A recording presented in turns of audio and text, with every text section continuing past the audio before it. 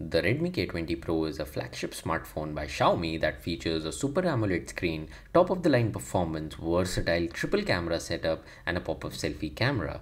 It runs on MIUI 11, which is known to be plagued with advertisements that often lead to an infuriating experience when using the phone.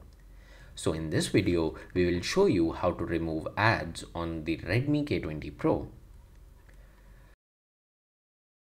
Open the Settings app and scroll down to Passwords and Security. Here, tap on Authorization and Revocation. From the list of apps, tap on MSA and revoke the authorization. You will see a pop-up asking you to confirm the action with a 10-second wait time. Tap on Revoke and you're done. Next, scroll down and revoke the authorization for Get Apps as well.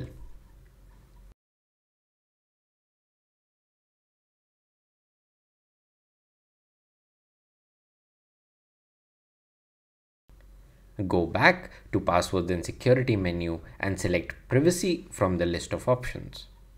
Scroll down to User Experience Program category.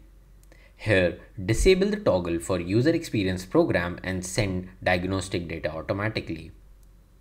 Next, tap on Ad Services and disable Personalized Ad Recommendations. To disable other push notifications, go to the Settings menu and tap on Notifications. From the list of apps, manually disable the ones that are bothering you. Disabling notifications for Get Apps App Store is fairly easy. When you see a push notification for ads from Get Apps, just long press the notification and disable push notifications. Do note, however, that this will disable all notifications from Get Apps. You can repeat the same process for disabling other ads that pop up in the notification panel. By following this process, we hope that you will be able to get rid of ads on your Redmi K20 Pro. Thanks for watching this video.